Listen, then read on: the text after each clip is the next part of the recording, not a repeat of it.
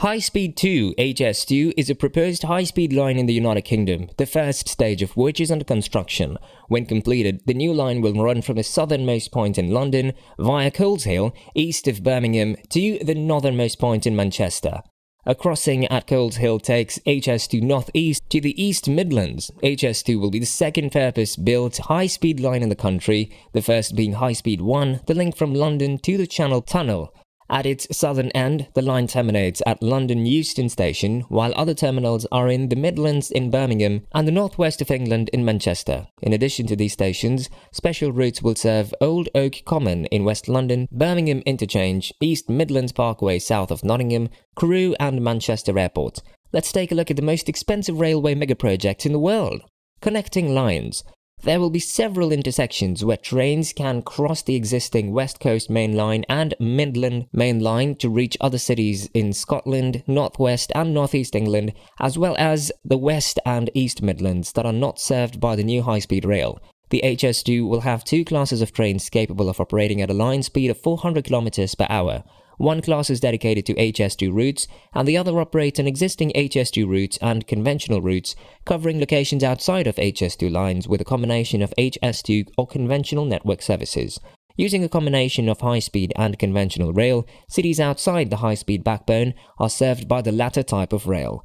The project is in 3 stages. Phase 1, under construction, will run from London to the intersection with the West Coast Main Line at Lichfield with a branch to Birmingham. Construction of the line begins in 2020 and tunnelling for Phase 1 under Chiltern Hills outside London in 2021. Phase 2A from Lichfield to a further junction with the West Coast Main Line at Crewe receives a royal assent. Full construction but pending completion just commences Phase 2B from Crewe to Manchester, and the West Coast Main Line connection at Crewe will require parliamentary approval to allow trains to continue to Scotland and from the West Midlands to the East Midlands Parkway, where HS2 joins the Midland Conventional Railway. The project received approval and rejection. Project proponents believe that the additional capacity and reliability of the HS2 will ensure an increase in passenger numbers before COVID, while spurring further model shift to rail. In response to criticism, the government ordered a review of the project in 2019, led by former project chairman Douglas Oakervey, who recommended the full project go ahead as planned. However, the Northern and the Midlands Integrated Rail Plan, published in November 2021, cancelled the project, as did the Integrated Northern Powerhouse Rail Project. Background. High-speed rail arrived in the United Kingdom with the opening in 2003 for the first part of High-Speed 1, then known as the 67-mile-long Channel Tunnel rail link between London and the Channel Tunnel. A Phase 2A high-speed rail bill, seeking the power to construct Phase 2 as far as Crewe and make the decisions on the remainder of Phase 2B route, was introduced in July 2017. The HS2 train will operate between London and Birmingham on a dedicated 134-mile line. You will pass through 31 miles of tunnels and more than 10 miles of viaducts. Once operational, HS2 will serve more than 25 stations, connecting around 30 million people. Water Orton number for 1 and 2 viaducts are 2 long single-girder concrete bridges that carry the high-speed line, 2 over important major transport links and the River Tame and its floodplain. The bridge has pre-stressed segmental slabs of precast concrete supported on concrete pillars and supports with driven foundations. The Birmingham and Fazeley Canal Viaduct is a 5-span composite structure consisting of 3 deck sections with a total length of 235 meters. The superstructure consists of a composite deck of welded steel double I-beams and prefabricated cast-in-place reinforced concrete deck members. Rail Plan. On November 18, 2021, the government's pending integrated train plan was published. The plan significantly impacted parts of the HS2 program, including cutting off large parts of the East. Under the initial proposal for the East, a high-speed line would be built south of York with a link to the East Coast Main Line to allow trains to continue to Newcastle. A branch takes the train to Leeds.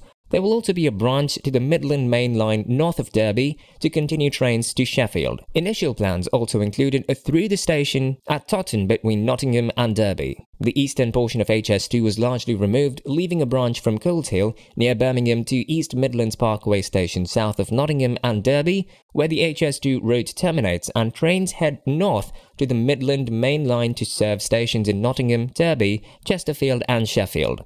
The HS2 train will serve the centre of Nottingham and Derby, unlike previous proposals.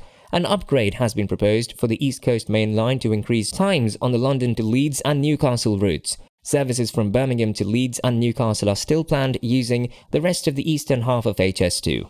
The London to Sheffield service will remain on the Midland Main Line and will follow the originally proposed HS2 travel time. The Integrated Rail Plan has proposed a study to determine the best route for the HS2 train to reach Leeds. The plan scrapped a previously proposed HS2 service from London to Runcorn, with Warrington added to the route. Liverpool's HS2 train reaches Warrington via HS2 and Northern Powerhouse Rail before reaching Liverpool on an upgraded cargo line. Travel time on the Liverpool to London route will be reduced by 2 minutes. In addition to the Integrated Railroad Plan, the Golborne spur was removed from Crewe to Manchester Bill in June 2022. Without this line, trains to Scotland would join the West Coast Main Line, which is further south in Crewe than it is south of Wigan. The Department of Transport said the government was considering recommendations from the Union Connectivity Review, which is considering alternatives such as the more northerly HS2 line to the West Coast Main Line from Golborne and the modernisation of the West Coast Main Line from Crewe to Preston.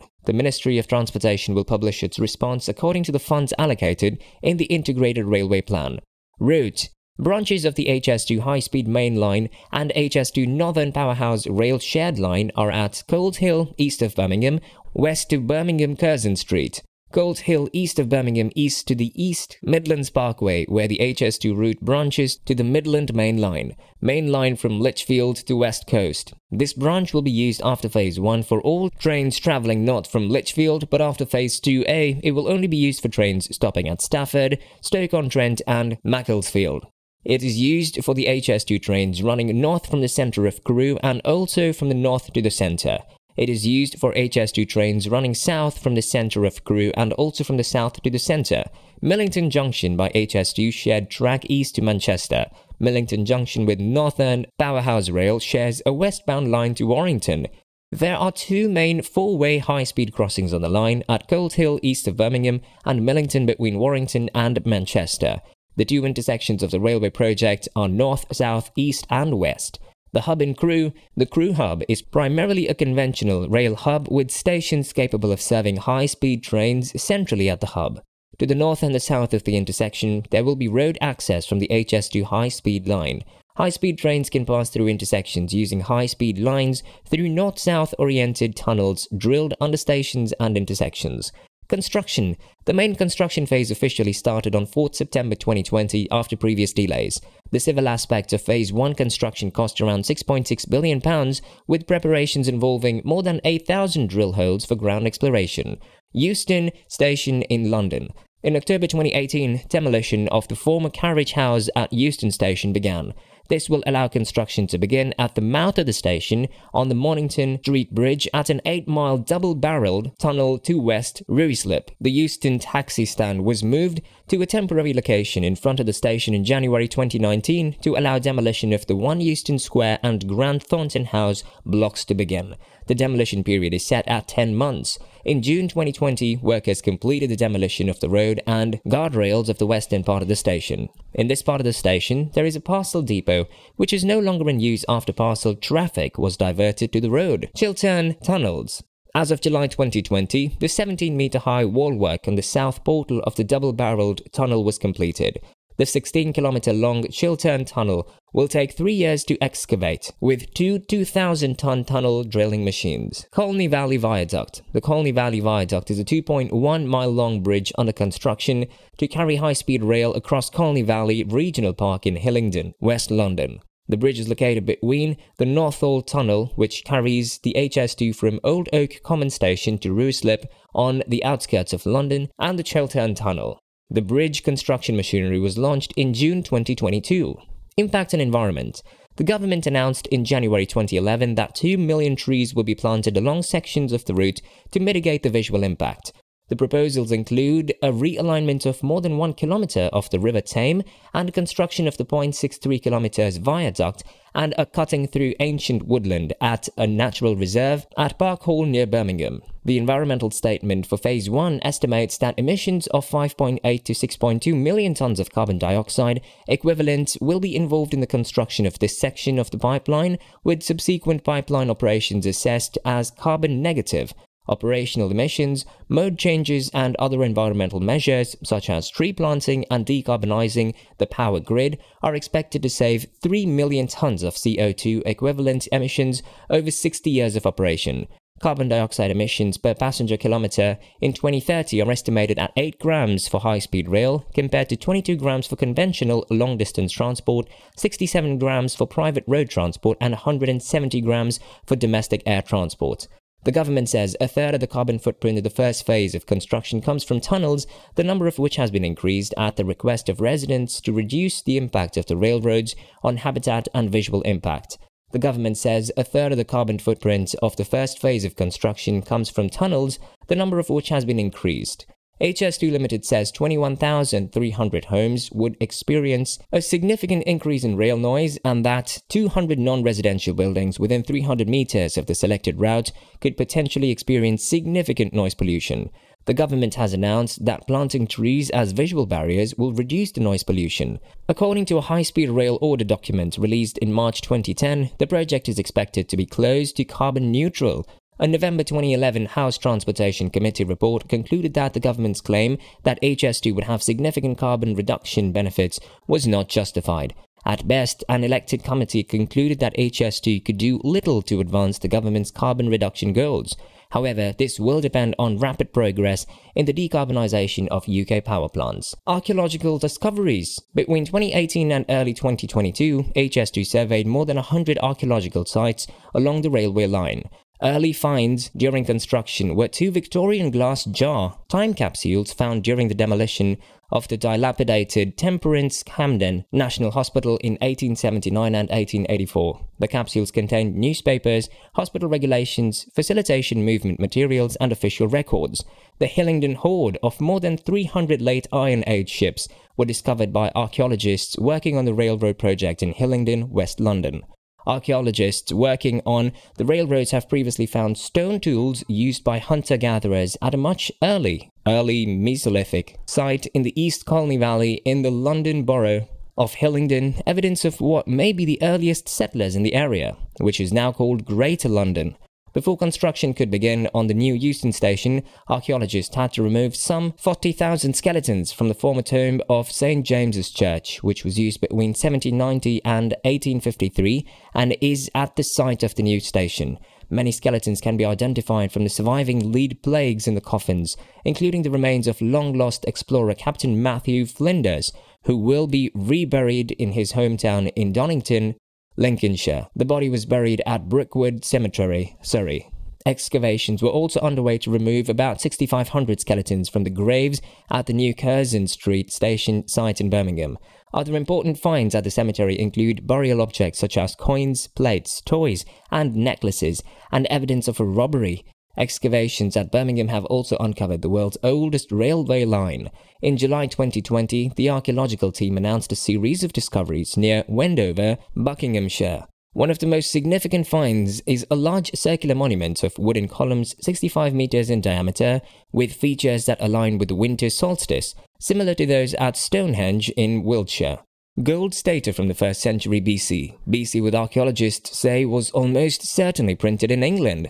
Opposition. The Greens will transfer HS2 and use the money saved on the local transport network. The Brexit Party and the British Independent Party also rejected the programme. At the local government level, the 18 city councils affected by the proposed route have formed a £51 million pool that sets the cost of HS2 in millions for each constituency. Before becoming Prime Minister, Boris Johnson was personally opposed to HS2. Other former and current Conservative MPs against HS2 are Cheryl Gillen and Liam Fox. Stop HS2 was formed in 2010 to reconcile local opposition and fight HS2 across the country. In June 2020, with the Extinction Rebellion, he organised the Rebel Trail, a 125-mile protest march from Birmingham to London, stopping at camps in Warwickshire, Birminghamshire and London. Groups such as the Wildlife Fund and the National Trust opposed the project due to concerns about the destruction of local biodiversity. HS2 is a major project to create high-speed rail links between London and major cities in the Midlands and northern England. This will cost tens of billions of pounds and aims to reduce travel times and increase capacity. Isn't it fascinating? It is hoped that HS2 will create jobs and help the UK economy grow outside of London, but the HS2 faces delays and growing concerns about proper routing and rising costs. Thanks for staying until the end of this video. Share your thoughts or comments in the box below, and see you next time.